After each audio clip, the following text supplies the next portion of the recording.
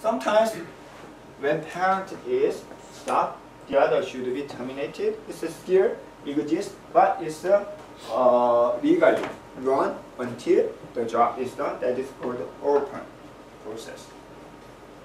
But open process is usually the allowed process to be completed. To avoid such a problem in normal zombie or the open, you can make the process daemon process. So daemon process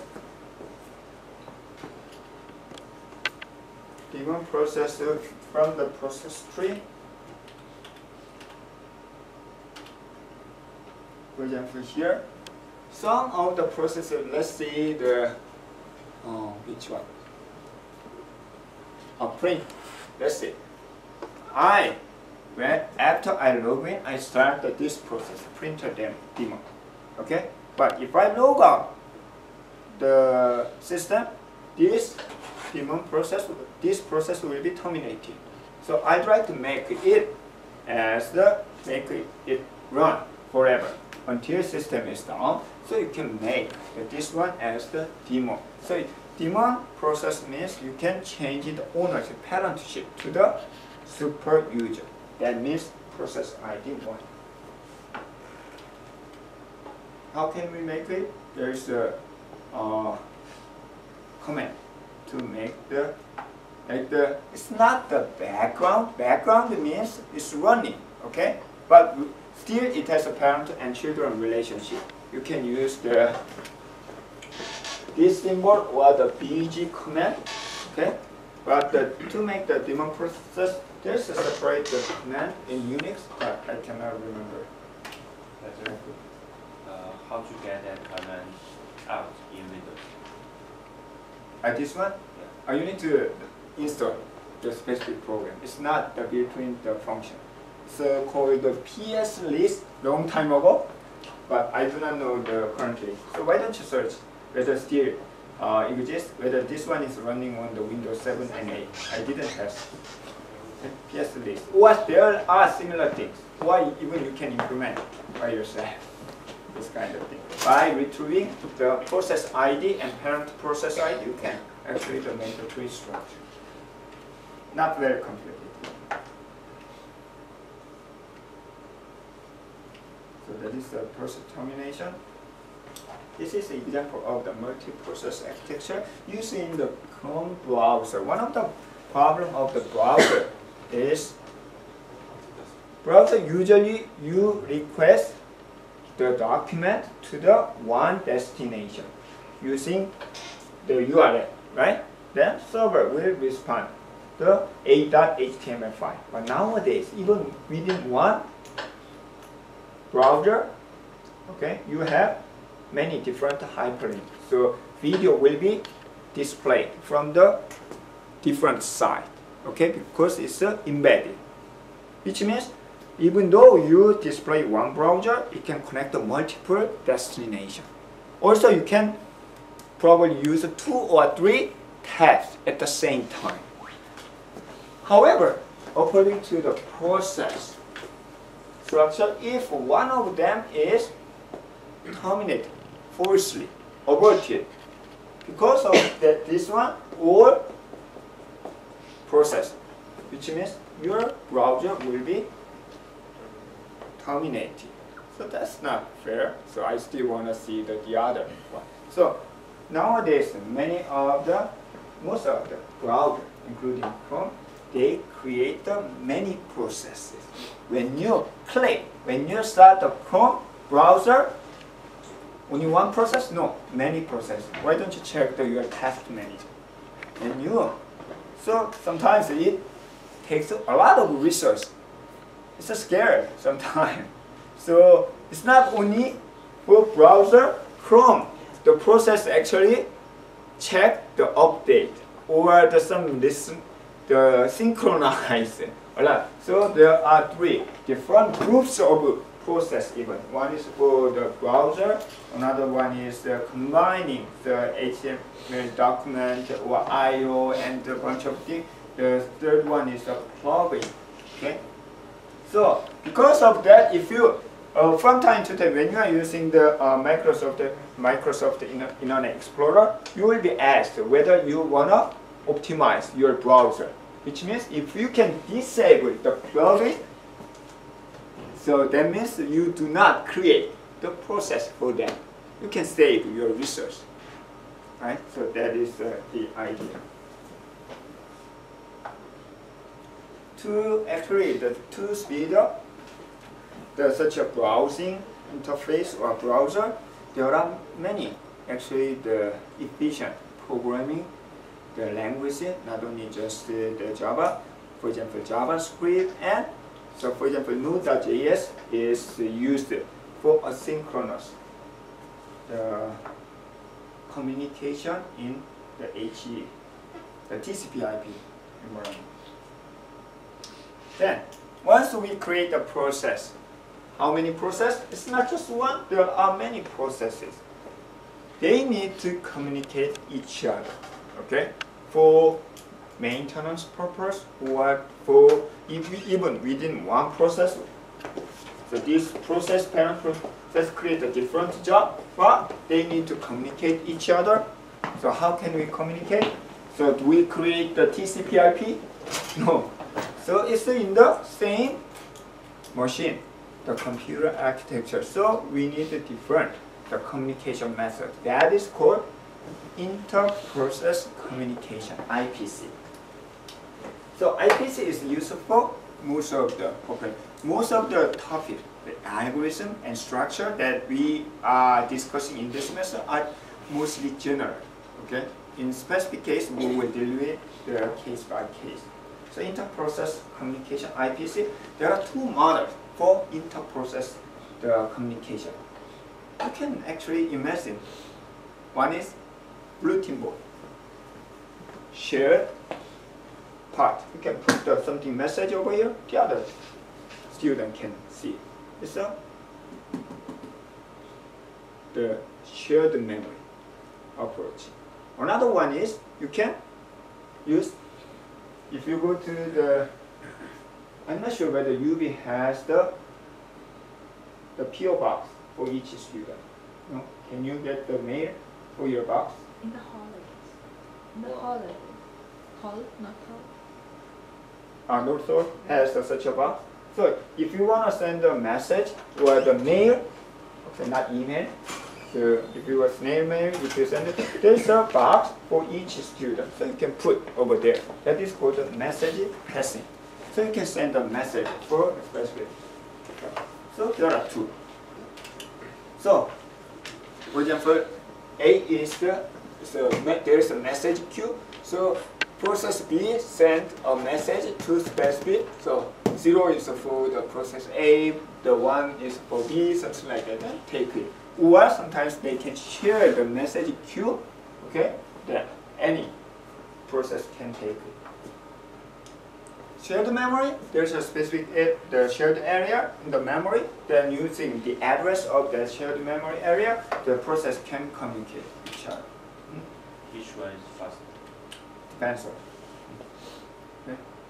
So we cannot say which one is faster, and there are actually the synchronization problem also if you allow. So it's general the group.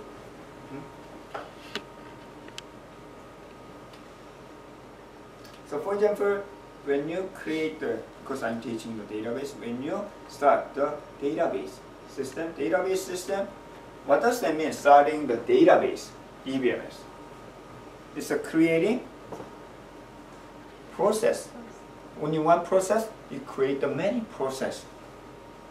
Like the one process is for writing a data, another one is reading a data, the third one is managing the buffer, and so on. They need to communicate. So at that time, the database system uses very big shared memory.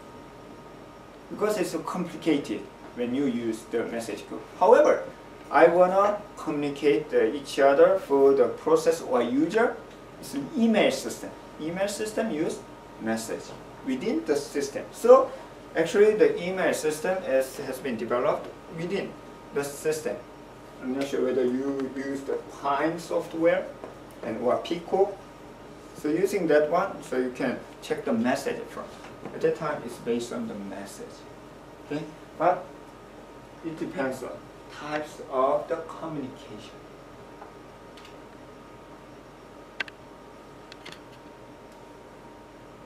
Also, using such a IPC or the process communication tool, they can work together. Okay, so also they can share the information, so they don't have to process again. That's already done. Also, they can share the job, speed up the job, and modularity and other. How can we cooperate between or among the processes? Is we can design model, such a cooperation model, as the consumer and producer and consumer problem. Okay, so I think you already see such a thing if you already took the algorithm course. So producer and consumer problem is one can just feed on. Okay, create the buffer or some shared area. Then the other one is only read. So in case of the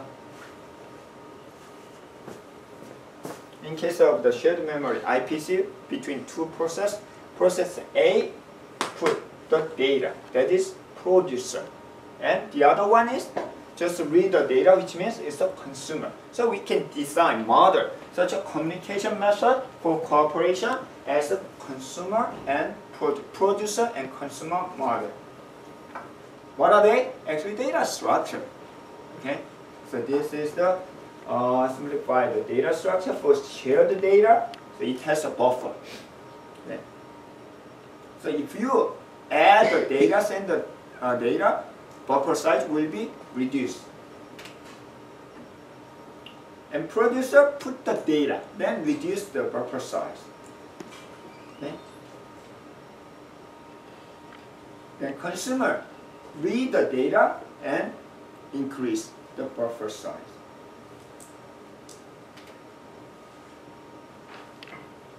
It can be explained, for example, shared memory. So you can create a shared memory for such a buffer. But because we are using the shared memory, there's a problem of the synchronization. What is a synchronization? Synchronize swimming should be same. Yes. Just between two points, same data with same status. Same status. That they can't like the walking, but they can't like. That it will be solution of the synchronization, right? Synchronization problem is I create a shared data, shared part. So this is a 0. So we have two, the consumer. One consumer, one process would like to always +1. Another one is -1. They try to read the data and perform their job at the same time. What will be this one? Race condition. It's a race condition. They are racing. So it can be 0, it can be -1, it can be +1. Right? In case they read the same time 0 and this is minus, this is +1, then they write this one right a little bit first, then later this one it will be -1. Either otherwise it's 1. Also if they perform the sequentially, it will be 0. So we cannot guarantee the data. So it's a synchronization problem. It's not synchronized. So that will be discussed separately in chapter 5. So shared, when you are using the shared memory, so for example, locking is one of the solutions for the synchronization.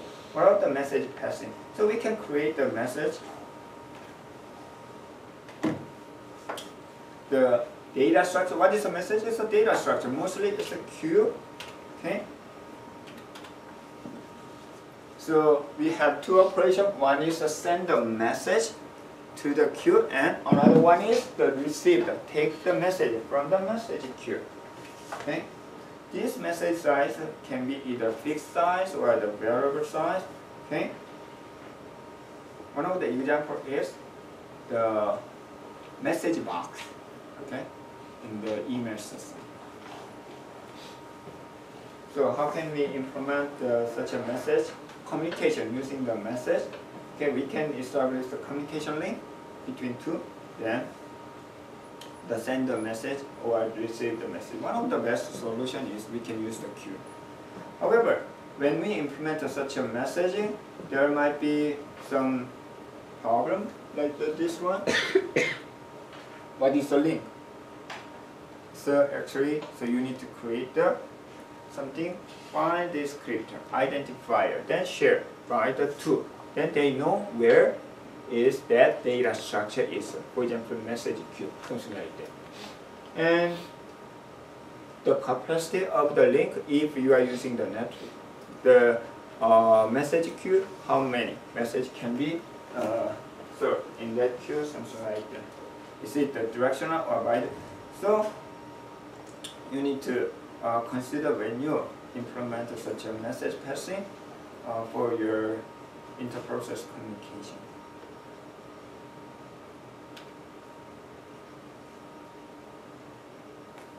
So direct communication does not use such a in between the structure like the queue. Instead, they directly send a message and receive the message. The indirect communication, they use something in between the data structure like the message queue or the box. Box is a message queue. Okay, and also it has each box has the unique ID. Then using unique ID, so each process can take the receiver, knows whether I get the message or not. When you send a message, the sender specify that the destination.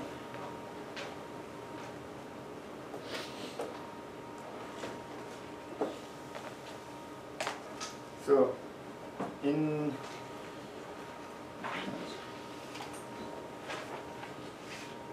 the mailbox approach, so you can communicate not only just the two, but you can as many process as possible. So by assigning the specific ID, like in case of the 3 process, you can assign 1, 2, and 3 for each process, so they know whether I received the message, or you can specify the destination. There are different types of the message passing. One is blocking or non-blocking. So blocking means when you send the data, the other process cannot send the data until the message is delivered. Okay, that is a blocking. It's called synchronous. However, if you allow send the data, even though the previous message is not delivered, you can keep sending. That is a non-blocking or synchronous. What about the email? Email is a synchronous or not the non-synchronous or synchronous? Synchronous. You can keep sending. Okay. Sometimes it can be delivered. The last one is delivered earlier than the previous one. Okay, and you can lose the data. That is asynchronous. What about FTP? FTP is synchronous. You need to confirm whether data is delivered. Because of that, FTP use 2 ports. Okay, one is in, one is out, whether you receive the data or not. So that is the difference between synchronous and asynchronous. Also, you can implement the sending is the blocking synchronous and the receiving is asynchronous, whatever. So anyway, so that is depends on your policy.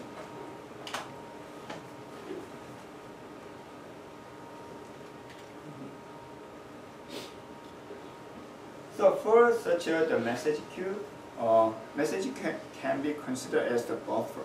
Okay, not shared memory buffer is a message queue buffer. So even you can use most of the operating system provide the default the data structure for queue and the shared memory and the buffer. So you can create the URL buffer offer initially 0 capacity or the certain the limited the size of the buffer, or sometimes unbounded infinity length of the sender can be possible. This is an example of the IPC in POSIX system. POSIX is one of the main branch of the operating system. Okay, so you can create such a shared memory using SHM underbar open. And you can set the size of the buffer like the 4K in this example. Then you can actually, just like when you print out, what does it mean? When you are using the printf, it's a standard out. So whenever you create the process, it has a default standard input, standard output, standard error. So 0, 1, 2. Am I correct? 0, 1, 2 for ID? I think so.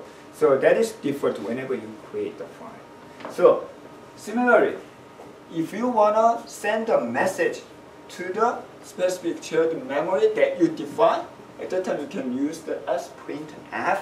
It's just like what you print out using standard input and standard output.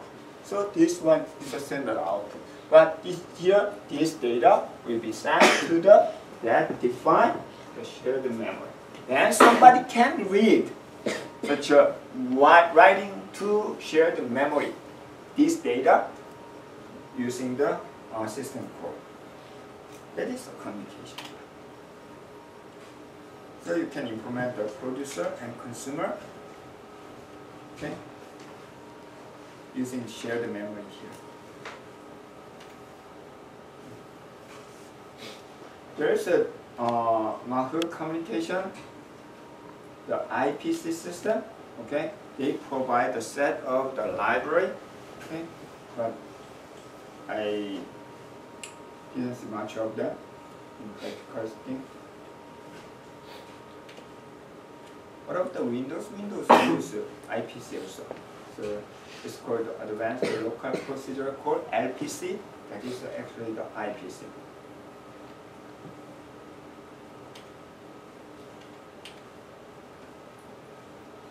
And another way of communication between or among the process is based on client-server system. Nowadays, client-server system, client-server communication methods are used for intra-process, the between two nodes using the network.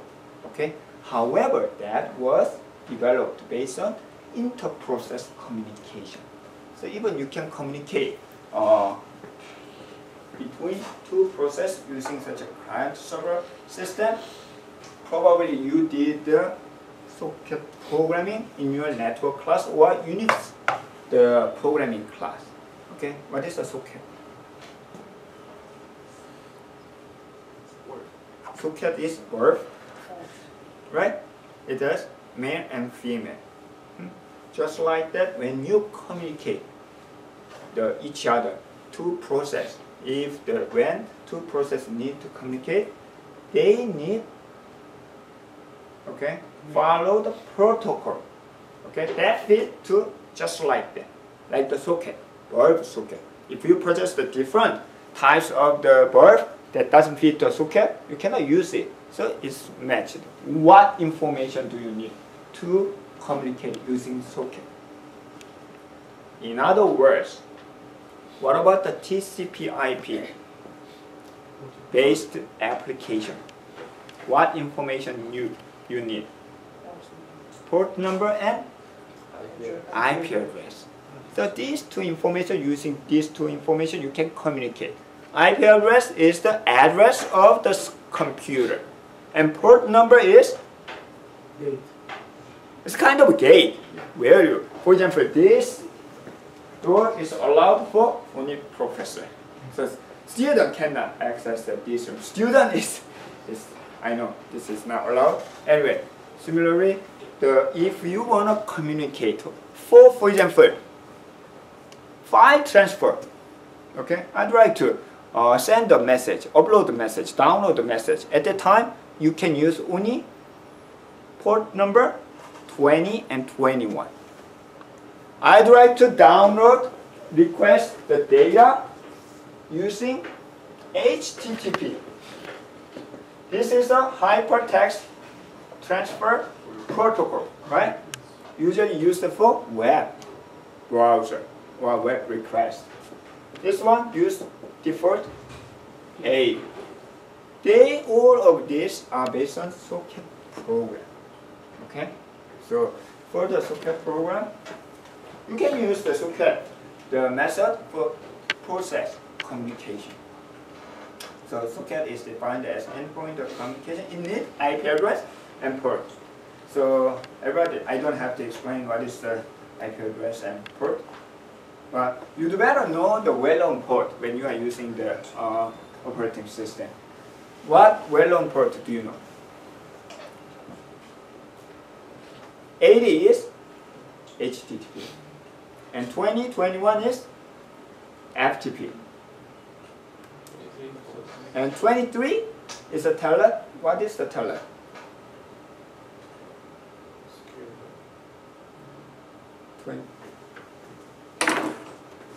This time, I'd like to borrow the power of the Google.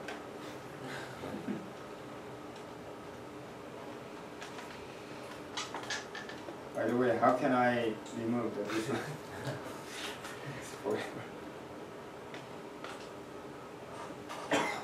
But anyway, to get the permission to use the smart board, I need to take the course. So that's the reason. So, well known port. So right there. So,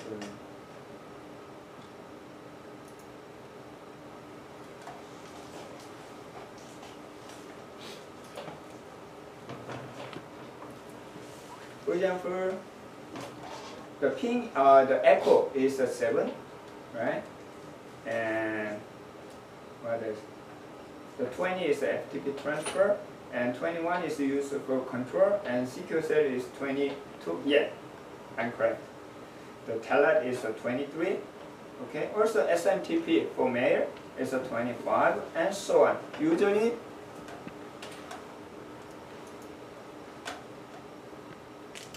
less than 1024 is the result port, well-known port, but nowadays even the commercial, very well-known commercial software, they try to reserve that one. Then they said it's a well-known port, such as the 1521 for Oracle communication, and 50,000 for the DB2, and so on. So, but the reason why we need to know well-known port is already used for other applications, even when operating system is installed. So you'd better avoid such a well-known port. So this diagram shows the connection-oriented protocol. There are two types of the socket connection. One is connection, and another one is connection-oriented. Another one is connection list. Connection is which one? TCP or UDP? TCP. It's a TCP. The connection list is UDP. That is the reason long time ago. Nowadays, I'm not sure. What is the video player in the Windows? Media player. The media player, actually, they suggest under the low bandwidth environment, you'd better set UDP, because it's a connection list, which means every time it tries to get the packet data. So in case your network is not reliable, if you are using the TCP, it's based on the connection oriented. First, you should have, to get the packet data, you need to connect and make the establish the link between me client and the video server. But if the network is not so good, every time you need to reconnect. That is expensive, takes a time. Okay? So when you are using the UDP, it's just keep requesting for each packet. So you can get the data. The problem is sometimes you can get the later data first, right? And so you need to manage the order, or you may lose certain data. And this is a connection oriented, so should be established. What does that mean, connection established? Start. Connected. Connect. From the requester, sender, they request, I need to communicate with them. This receiver has the process.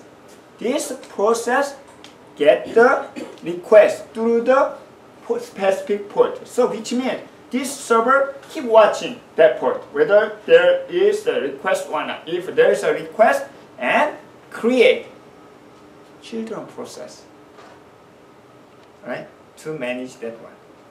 So 10,000 user, 10,000, you need to create a 10,000. To address that problem, 10,000 user, so you can create the thread or other multi-programming. Okay?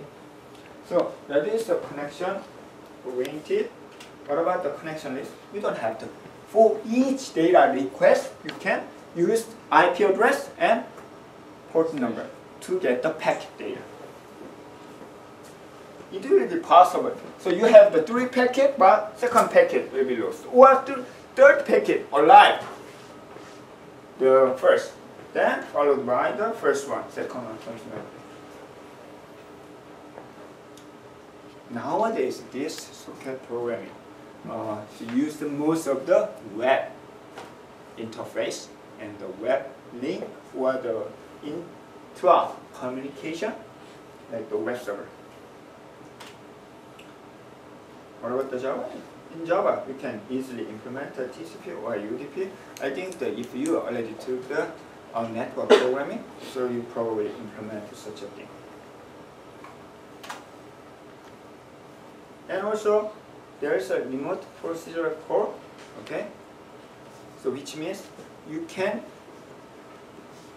execute the command. So we have 2 servers here, and so I'm the server and he's another server. I'd like to execute the command like the PS command in his server. At that time, what does that mean, execute the PS command? I need to create the children process. What? Children is not my home, it's his home. At that time, so we use remote procedure call. So I'm going to ask, okay, the remote server, okay, then that remote procedure call create the children process. That is IPC. Nowadays, IPC is the problem of security, because I can remotely run the specific command to the remote side, so it's not allowed many of the operating system.